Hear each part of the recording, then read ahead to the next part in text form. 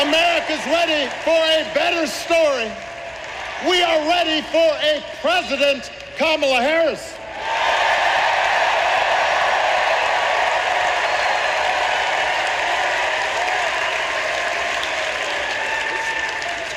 And Kamala Harris is ready for the job.